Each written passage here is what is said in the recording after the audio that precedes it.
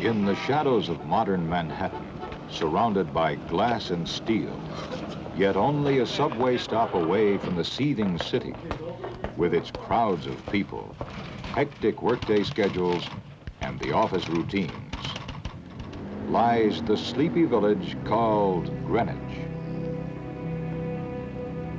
A suburban oasis where one can gather thoughts and enjoy the wonders of nature, or saunter through winding streets.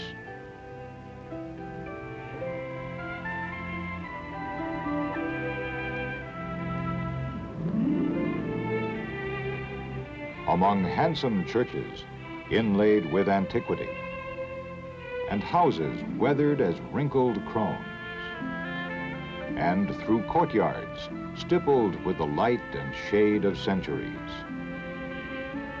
Here, thousands of people live in an atmosphere much like the one they left in their own hometown.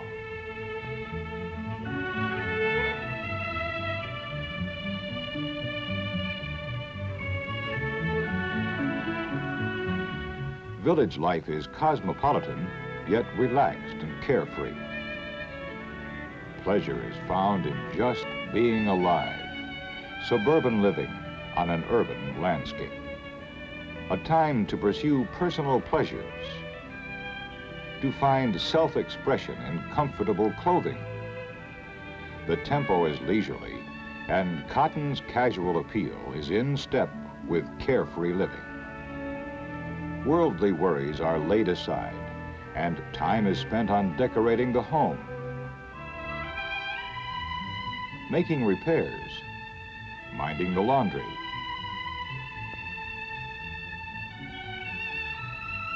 browsing through antique shops for a possible bargain, or discovering a rare volume in a quaint bookstore.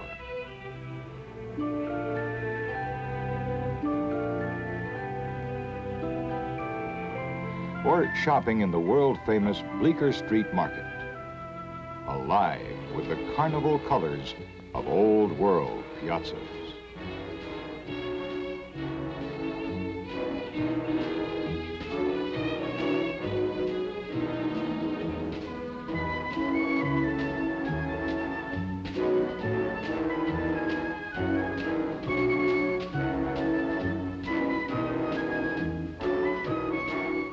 With the chores complete, it's time for a few relaxing moments in one of the many popular sidewalk cafes.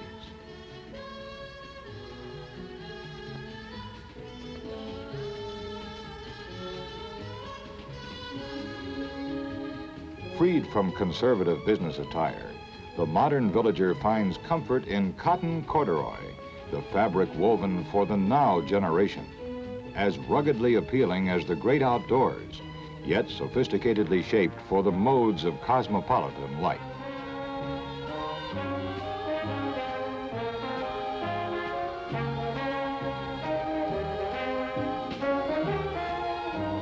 Greenwich Village has long been a clothes capital.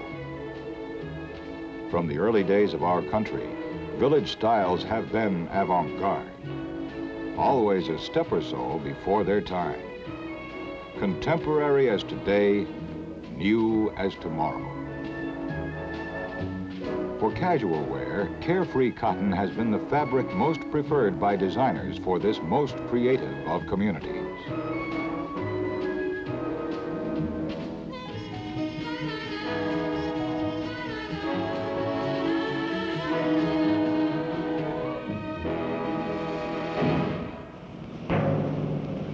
Night falls, creating a world of contradiction, of paradoxes in life.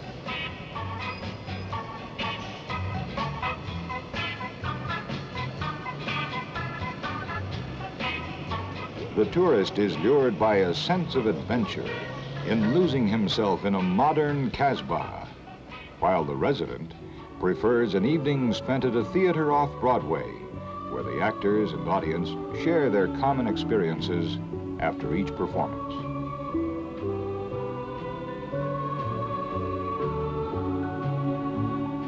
Or an early dinner in a favorite hideaway.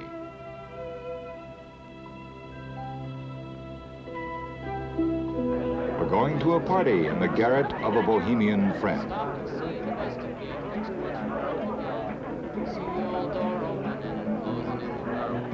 Then you'll see the little sign of gatepost by the tree.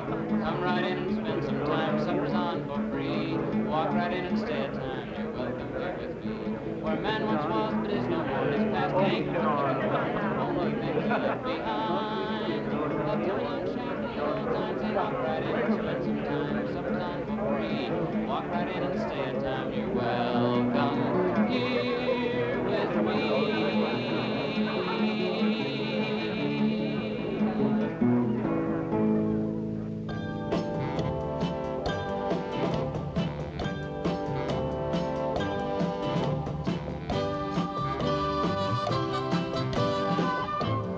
Like any other small community, Greenwich Village has its town square.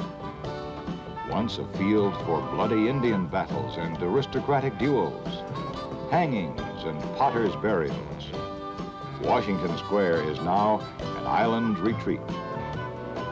Here on Sundays, villagers gather for idle pleasure.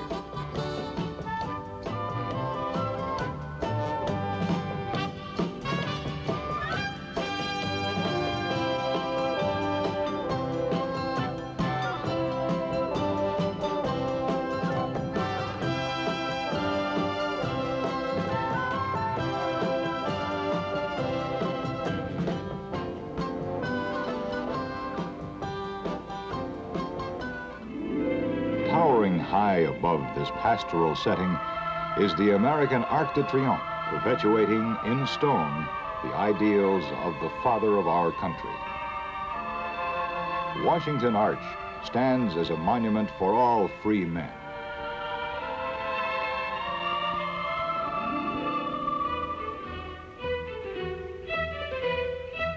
In the old row houses just north of the square lived the 19th century aristocracy.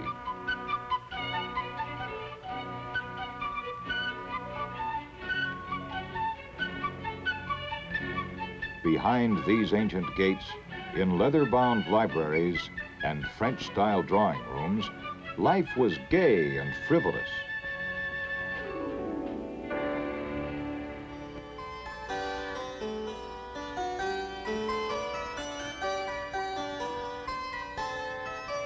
Today's high-fashion cottons reflect the past in designer collections inspired by the young romantic look. Couturier cottons, frilled, ruffled, edged in lace. Delicate feminine cottons, recreating an era of fantasy, of pure coquetry, of sheer romance. Cotton organdies, laces, and velveteens, resplendently radiating the nostalgia of times past.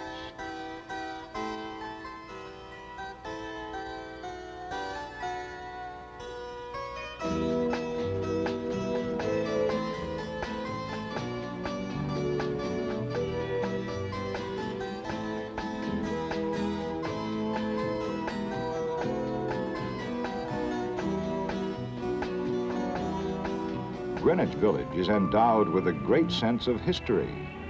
Its brownstones, its garrets, cellars, and courtyards have been home to literary masters such as Mark Twain, Herman Melville, and Edna St. Vincent Millay, Washington Irving, Edgar Allan Poe, and O. Henry.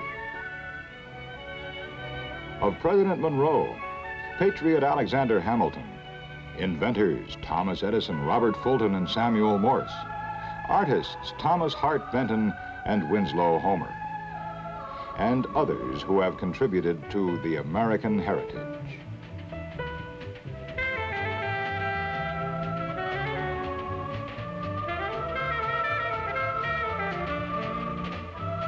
Today, Greenwich Village is the postmark for many countrified cosmopolitans, people who prefer small-town casualness to rigid metropolitan dress for them and their suburban counterparts. Manufacturers and designers work around the clock to provide the cotton sportswear and leisure wear they demand for the country life.